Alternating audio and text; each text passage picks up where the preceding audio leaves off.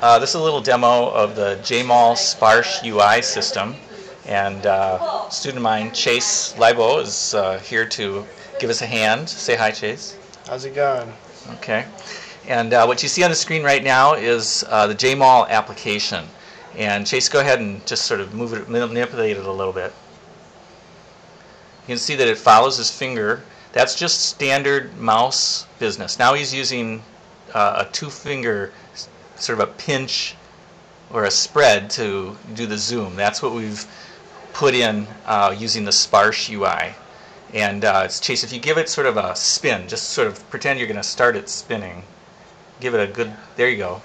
He can do that in any direction he wants, and it'll start spinning in that direction based on the speed that he was moving his finger. So if he moves it pretty fast, it'll spin faster.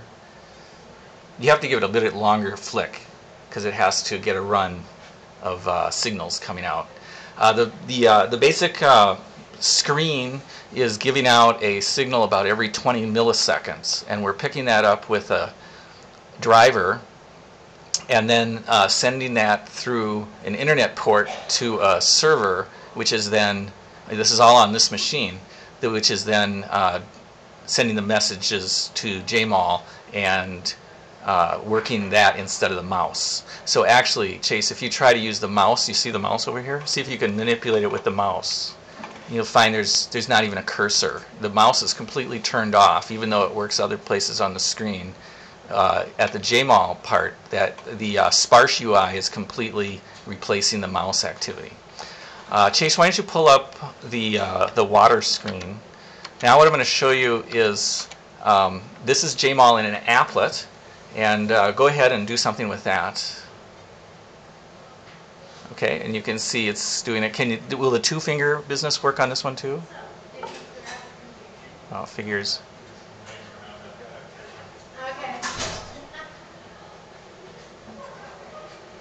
No. Oh yeah, there it was. So I'm still kind of working on making that smooth.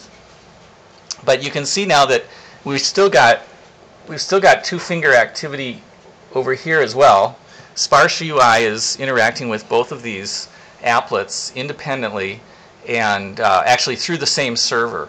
And then we have another page that I think it has a protein. Is there a website one that has a protein? This one? No, that's another one. Okay, so what I'd like you to do, Chase, is go to the water molecule page and close it specifically by going to File, Close Tab.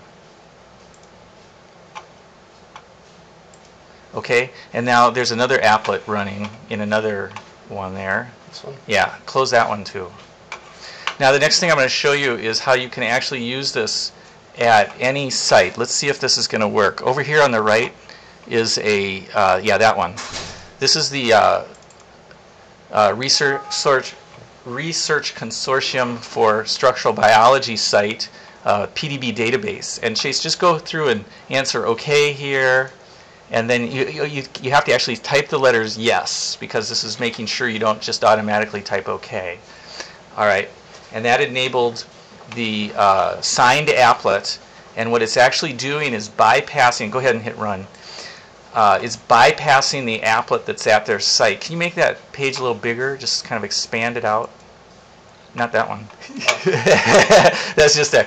Yeah, the big one. That one. Go ahead. Yeah, there you go. Now, do we have SparshUI on this? This is what I'm working on today, and I'm not 100% sure I've got it working. Yeah, okay, so Firefox has some problems if you've started it in one page and then try to go to another page. I think if you go to File, Close here again, let's see if this guy's still working. This guy's still active? Definitely. Okay. And the other thing you can do, Chase, try this. Just put your finger on the screen for a second and then slide it. There you go. So this is another SparshUI driven action just with one finger.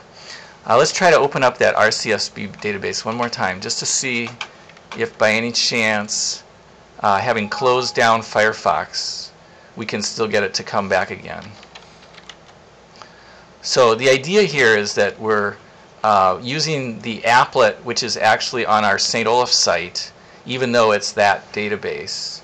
And we'll see here. This is just the standard mouse action. The way to tell if it's really working is to put your finger down and hold it, and then move it and see if it moves. Okay, so we actually have SparshUI coming through on this applet now. I have a feeling what we did last time is we didn't leave it quite long enough closed between sessions so that it closed out all its sockets and such. Firefox was still actually running when we started up the new page. So go back to Jmol. Well, actually, go back to the. Why don't you do this file close here, and then let's give it a few seconds, and we're gonna open up the tab way up there. Yeah, let's see if we can get this. And can we get it in front of this? Yeah. Okay. Go ahead and pull in hemoglobin and cartoons. Okay, and now do this with your fingers and let's see what happens. Right. Okay, so basically that's the idea. And we may or may not have gotten, oh yeah, okay, so that's come back with another browser.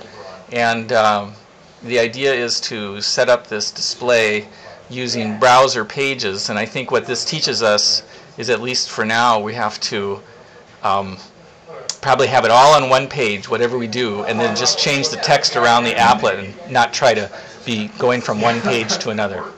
Okay, thanks, Chase. You're welcome.